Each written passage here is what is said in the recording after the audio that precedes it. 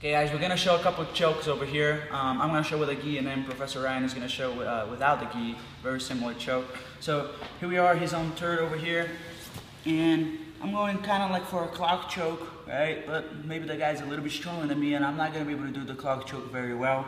So I'm grabbing over here. Don't grab too high, okay? Grab a little bit low because your wrist is going to go right next to his neck over here. And I'm going to step over his head and step over. And then I start rolling forward to get over here and choking.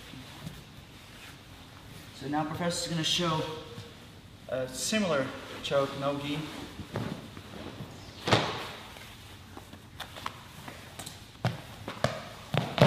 So here we are, same position. So now we're going to look at, say somebody shot, right, and we sprawled out right here, right? You can see the arm is still in, so that's good, because I'm going to go around the arm right here, under the armpit, and make my grip. So this arm that blocked the shoulder from getting the takedown and helped me with my sprawl is now going to go around the neck right here, right? And there's a bunch of different grips that you could use right here. The one I prefer is to try to get the blade of my wrist again into the neck, right? I'm going to take a big step, like I'm trying to step next to his knee, on the back side of his knee right here, right?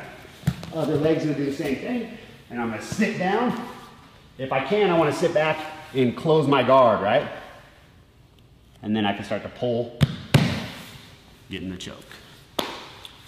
Guys, just so you understand, both these chokes, if you do the right thing, you will choke and not twist people's neck, okay? So on the collar, when you're grabbing right there, if you avoid moving your legs too much and you just use your wrist towards the neck, you will choke. Same thing what Professor showed over here, right, Professor? Yes, sir. If you just use your wrist towards the neck, you're going to get the choke and you're not going to twist people's necks. So be careful when you're practicing, right? Especially when you're doing sparring, you're full of energy and trying your best. Sometimes you lack of self-control, or you might hurt somebody, so you got to do it the right way.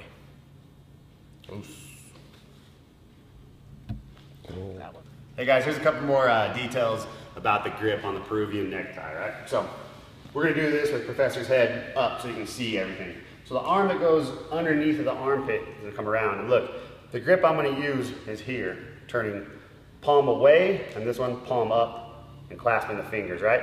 Now my wrist is going to be more on the artery here. As I sit back for the choke though, look, I want to pull this tight right here so that my wrist locks up with the artery here, right? And then as I apply the pressure, sitting back on the top of Professor's head right here, and pull this way, pull my elbow out, it'll apply that pressure to the choke.